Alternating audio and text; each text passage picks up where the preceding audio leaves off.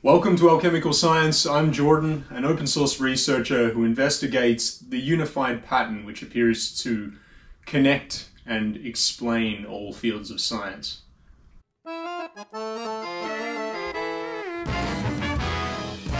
So in this video I'm going to be talking about Marko Rodin's ABHA Cypher, or variously called the Fingerprint of God, and a few other things. And this is the fundamental key to vortex-based mathematics, and the first thing we need to look at. So this video is the first part of a multi-part series that I'm calling Decoding Vortex Based Mathematics. And in this first part we're going to be exclusively talking about the ABHA Cypher. So I'm going to give a little history and context to the cipher, and then methodically go through some of the patterns, ratios, and geometries which it contains. So before we jump into decoding Marko's ABHA Cypher, I wanted to give a quick bit of history of what this thing is and why it's important. So fundamentally it's important because it's a symbol that happens to contain many unique and interesting mathematical patterns, and it also serves as a key to the later applications of vortex-based maths to the number map and to the torus. So you need to understand that this is all still an evolving field of science, and no one really has all the answers as to the full extent of VBM's applications at all. So this is just an attempt at an exploration so we can better try and understand and apply and verify VBM in all sorts of different ways in the long term. So from free energy to field propulsion, personal spacecrafts, quantum hypercomputers, understanding of unified physics, and extremely efficient programming languages, just to name a few of the claims and the things that are already being explored. So after I explain the history and context of the ABHA Cypher briefly, we'll dive straight into the patterns and the geometry and the ratios that can be found in it. Obviously the first question most people will ask is, how did Marko come about developing the ABHA Cypher and vortex-based mathematics in general? So the answer is complicated. Marko decoded it from the Baha'i scriptures, and this sounds like a pretty vague explanation in the scientific world, but we need to understand this in the context that Marko is not the first genius to say he made his discoveries by decoding them from a sacred scripture. So Isaac Newton and Leonardo da Vinci told similar stories when they were questioned about some of their discoveries. So I choose to take Marko at his word when he says he derived the ABHA Cypher by chanting the name of God and decoding the numbers from his scripture. Sure, that's how we got it. For skeptics out there though, you may find vortex-based maths and the patterns Marko's discovered interesting just based purely on their merit, so it's still worth looking into. And for those who wish to find out more about how Marko decrypted these things from the Baha'i scriptures, you can check out the book published by Science to Sage, which I've linked to below, which contains quite a few of the quotes from Marko and the Baha'i scriptures on the topic. And the number 9 represents both God and the golden ratio, and Marko claims it's the source of all other numbers, as a last little note there. And now we're going to jump straight in and see what patterns we can find in this ABHA Cypher. Alright, so to form the ABHA Cypher, Marko draws a circle, places a 9 at the top, and then he evenly spreads the other 8 numbers around the outside of the circle. So up until this point we're still just going on Marko's intuition. From here we can start to explore the patterns which are present in the ABHA Cypher. So the doubling sequence. And this is the doubling sequence in the Mobius circuit, creating the 1, 2, 4, 8, 7, 5 repeating pattern. So we take 1 and we double it, so 1 plus 1 equals 2, and then we draw a line from the 1 to the 2. So then we take 2 and we double it, and we draw a line to the 4. Then we take 4 and we double it, and we draw a line to the 8. So we take 8 and double it, and this equals 16, which is of course not shown on the cipher. So this is where we need to learn the most fundamental function that is used in VBM. And this is the method of reducing numbers with more than one digit back to their digital roots, or their mod 9. So in this example we take 16 that we get when we doubled 8, so 8 plus 8 equals 16, and then we take the two digits 1 and 6 and we add them together, and that equals 7, so 1 plus 6 is 7. So therefore if we reduce any multiple digit number using this method, we'll always obtain a digital root number of 1 to 9.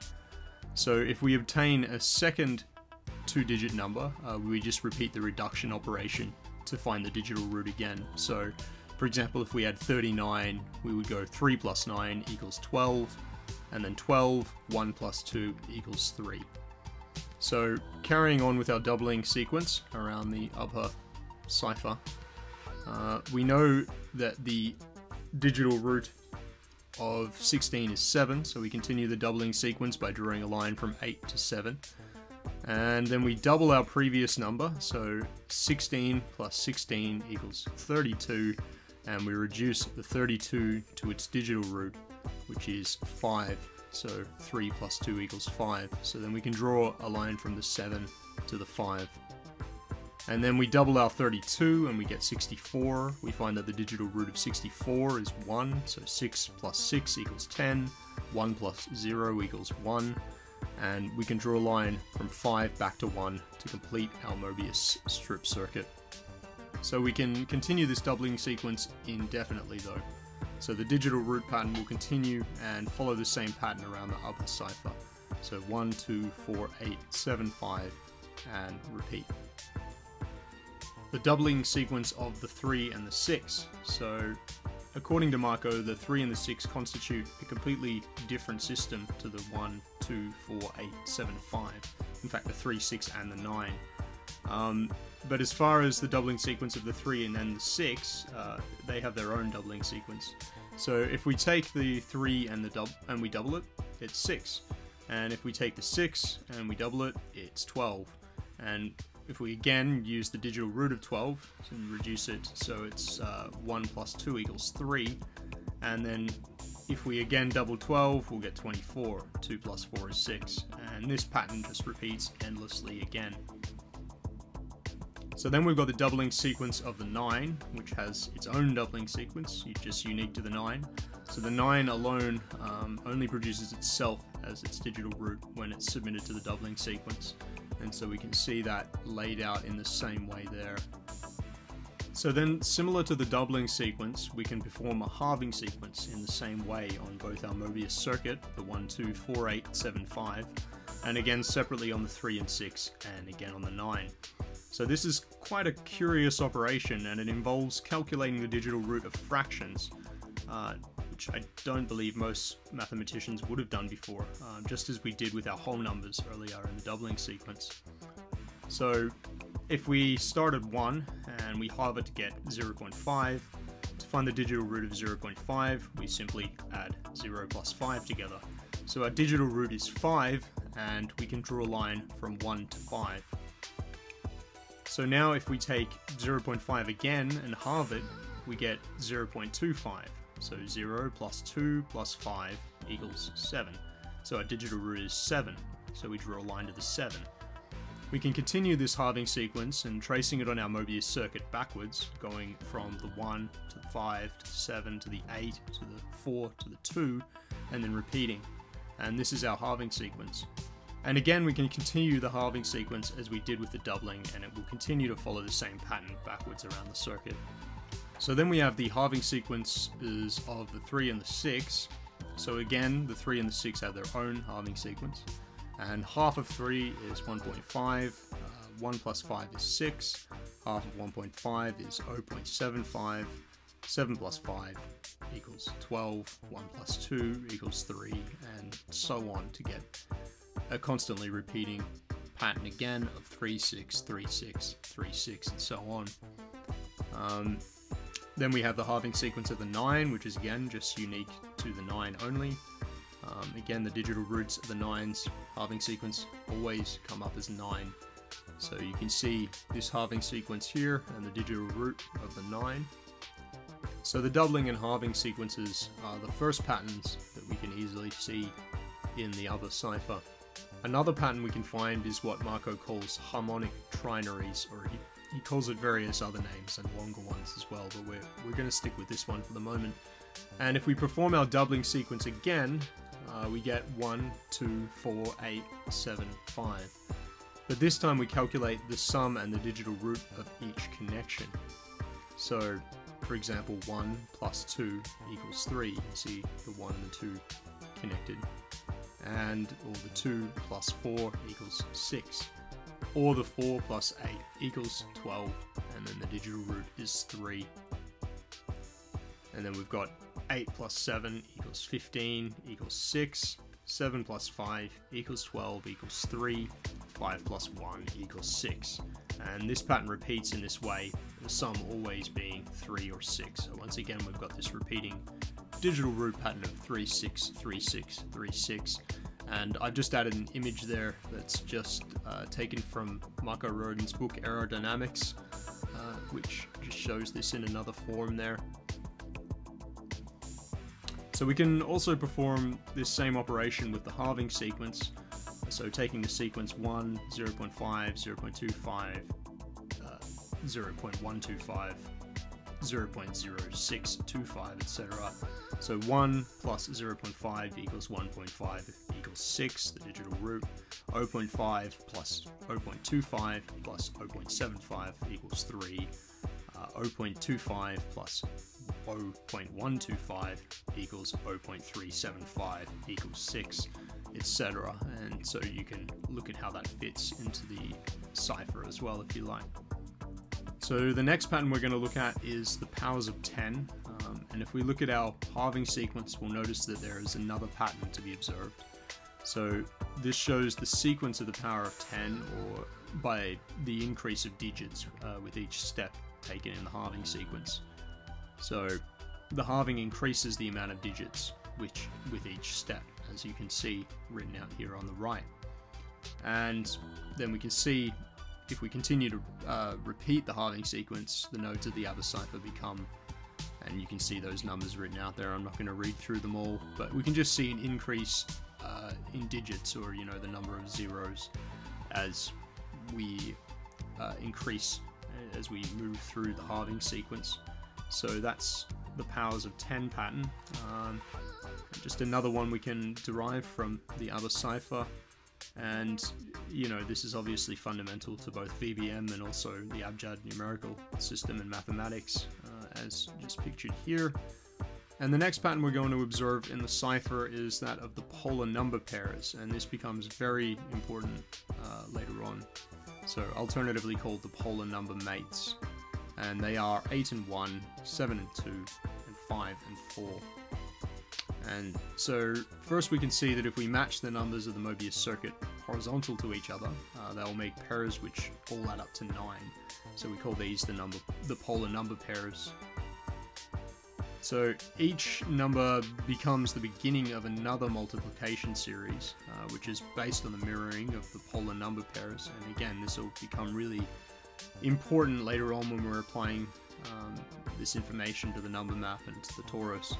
So to demonstrate these multiplication sequences, I'm just sharing this image of the torus shear 1 from page 207 of Science to Sage's book on Vortex Based Maths, which demonstrates the principle. And again, you can find the link to this in the description, and I encourage you to go check it out for a little bit longer and see all the patterns in here. And yeah, the polar number pairs will be really important later. And there are two other arrangements from which we can derive other series from the polar number series. But this is shear 1, and the other two are shear 4 and 7, and we're not going to look into this right now, but you can find all of that in the Science to Sage book if you want to take a look, and we will talk about this in other videos when we're dealing with the application to the number map and the toroid. So next we've got to talk about the X, Y, and Z and W axes and the 0 point. So we may be wondering about the center of the Mobius circuit at this point. This is the 0 point, or what Marko calls the point of primal unity, and that has many names, but either way, this is the 0, which we may note is not situated at the center of the circle. And for anyone watching a video on Vortex Based Maths, the 0 point, the general idea of it probably needs no introduction. So this is where the point of the black hole, or the dielectric portal, is located on the cipher. So the 0 point is located directly below the 9, and the 0 point is the point from which all reality or spirit manifests from. And the spirit travels omnidirectionally from the 0 point outwards, perpendicular to the Mobius circuit towards the 9. Obviously, when I say omnidirectional, this can't be represented in 2D really, and so on the ABHA Cypher this is represented by the 9 above the 0 point. So the path of the spirit from the 0 point is always towards the 9. So Marko calls this path, shown on the cipher in 2D between the 0 point and the 9, directly situated above it, the W axis. So it occurs on the 5th dimension, or the omnidimension, otherwise called counter space. So according to Marko, 5D eternal reality is entwined with 3D and its contingent physical reality. The 4th and 5th dimensions occur simultaneously. The poloidal, or the dielectric field, as it's otherwise called, or a 5th dimension, is represented by the 9, and the toroidal and magnetic field is represented by the 3 and 6. So this can be a pretty heavy concept to get your head around. It is for me, and for anyone who hasn't considered what counter space is like before, I highly recommend checking out videos on the subject by Ken Wheeler. So what Marko Rodin describes as the 5th dimension poloidal field, Ken Wheeler and Charles Steinmetz label the dielectric field. Similarly, Marko's poloidal pinch point is what Ken refers to as the point of inertia or the dielectric portal. So they both refer to the magnetic field as the toroidal magnetic field. Anyway, just a few keys to help you navigate their differing terminology. Ken does a really good job at explaining what counter space is, so it can be really helpful to make the links between the work of him and Marko and gain some understanding from Ken's videos. But essentially, this W axis is not the X, Y, or Z axes of the 3D world, it's the axis of the 5D. So the spirit emanates omnidirectionally from the 0 point, forever expanding through the pattern on its eternal path towards the 9. The 0 point can also be considered as the all-seeing eye or portal, or the eye of God. So this represents the all-seeing eye, the source of unity at all points playing over the numbers that make up the fractal pattern of the unified field as it continues its eternal path flowing over and activating the different possibilities that these infinite number patterns derived from the ABHA Cypher present, like a mathematical function as it expands through the fractal on the W-axis. But enough on the W-axis, that'll need to be covered more in future videos when we apply the use of the W-axis to create the dual non-Cartesian toroidal number map coordinate system and apply this to our VBM toroid model. So the next pattern of connections we can find in the ABHA Cypher is embedded within the geometric configuration of the Mobius circuit we've drawn. So the Mobius circuit's composed of 3 different line lengths. The length from 1 to 2, the length from 2 to 4, and the length from 4 to 8. And they're marked out there. And we'll find that if we add any of the numbers linked together by these different lengths, the digital roots will all equal 3, as we show here. So 1 plus 2 equals 3, 4 plus 8 equals 12, digital root is 3, 5 plus 7 equals 12, digital root is 3. So they all equal 3. But then we can also do the same thing with the other 3 mirrored links in the numbers, but this time the digital roots of their sums will all equal 6 instead. So 4 plus 2, 5 plus 1, and 7 plus 8 will equal digital root of 6. And each of these lengths represents a different X, Y, or Z axis in 3D space, along with a time-dependent component. And last but not least, I want to talk about expanding the ABHA Cypher. And whereas the rest of this presentation is based directly on Marko Rodin's work, this method is based off a method that I've only ever seen Tom Barnett show. And it's quite interesting, and I'll link to Tom's original video that shows it in the description below, so you can go and check that out. Because I'll only show a very small part of it and won't explore the patterns which he finds there. So first we draw the lines out from the 0 point, passing through each of the numbers. And then we draw another circle that's exactly double the diameter of our first circle, with our compass point centered at the 0 point. And then this time we space out 18 numbers evenly around this second circle, with a 9 again centered above the 0 point as usual. We can then find our Mobius circuit again in this new larger circle, and also the triangle which connects the arrow which connects the 3, 9, and 6. So we can continue to expand the ABHA Cypher continuously in this way by performing the same operation as we did the first time. And so next we would double the diameter of the second ring and then place 36 numbers evenly around it, and we can draw the ABHA Cypher again in a new expanded version of the same pattern. And Tom describes the lines between the numbers, or vertices, as scaling quantities as they radiate from the center outwards. Each direction has a specific value to be added when moving out from one ring to the next. And he provides some key scaling directions in his video, and also kind of zooms into the fractal, and yeah, he shows quite a bit more on that. Very interesting to check out. And that's as far as we're going to go into that in this video, so I encourage you to check out Tom's video and yeah, explore this more. And there are other patterns which we can find in the ABHA Cypher, and I'm still exploring and cataloging them all. And there's a bunch of other geometry we can fit into it and explore too, but it's still a little bit above my head. Yeah, there's a few things I know about, and probably some I don't. So if you know any other patterns not mentioned in this video, then just let me know below. And if we find enough that I've missed, I'm happy to do another video to add them. And in future videos, I'm going to continue to break down vortex-based mathematics, VBM, into digestible parts. And this will include a part on the number maps and what patterns they contain, how they're made up.